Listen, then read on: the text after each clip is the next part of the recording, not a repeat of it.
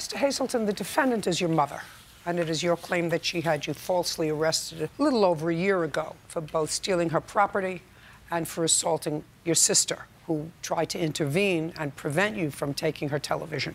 That's what the case is about. You spent, according to you, 6 days in jail. You finally bailed yourself out, and you want to be compensated for that. That's what the case is about.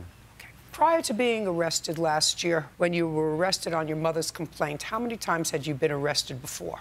A bunch. How many? More than a dozen? I could say yes. And were those, at least some of those arrests, drug-related? No. Were they alcohol-related? No. Were they physically related? Were they assault cases? Some. But what does that got to pertain to this case? Everything pertains to this case.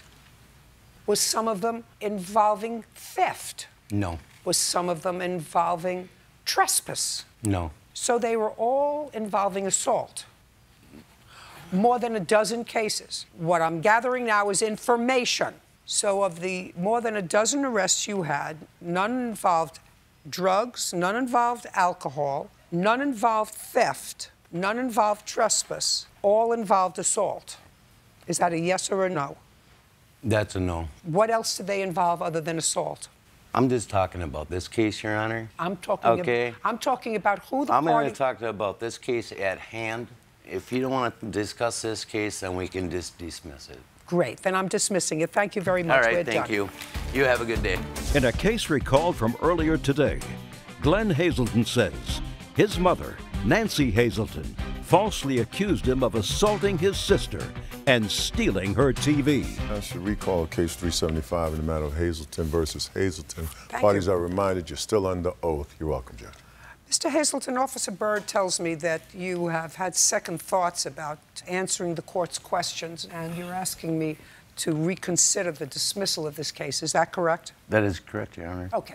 So then let's get back to where I was questioning you before. According to your answers previously, you've been arrested at least a dozen times, none involving drugs. Is that correct? That is correct. None involving alcohol. That is correct. None involving burglary. That is correct. None involving theft. That is correct. All involving assault.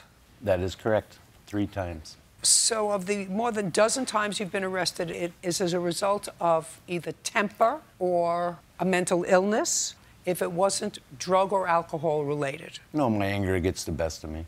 Well, that's an uncontrollable... It's an uncontrollable issue. For which you've been or not been in treatment? Not. Is it correct, Ms. Hazelton, that your son never had either a drug or an alcohol problem? Alcohol. In October of 2015, Mr. Hazelton, how were you supporting yourself? By working. For whom? Green Star Lawn Maintenance. How long have you worked for them? For 38 years, off and on. Are you working for them now? Yes. Full time? Yes. In the same location? Yes. Is that correct? I think so. Do you remember on what day you were arrested? Yeah, I was arrested on May 6, 2015. Where? In Henry County. Is that where you live? I lived, yes. What time were you arrested? About 12:20. In the morning? In the morning, yeah. And you were at home? I was at home, right. And you were arrested on the complaint of your mother and or your sister? Or just your mother? I was arrested on my mother and sister's complaint stating that I walked in an unlocked door, used the restroom. Upon leaving the restroom, stole the TV out of my mom's room, hit my sister 3 times in the face, and left with the TV. Okay. You're the sister? No. Where is the sister? She's passed away. Were you at home that day? No. So the sister that you allegedly assaulted is no longer here? No. Is that correct? That is correct. And I gather from your answer that you were not at home when this took place. No. Did you have a conversation with your daughter when you got home? She was holding an ice... Just a second. Did you have a conversation with her? Yes.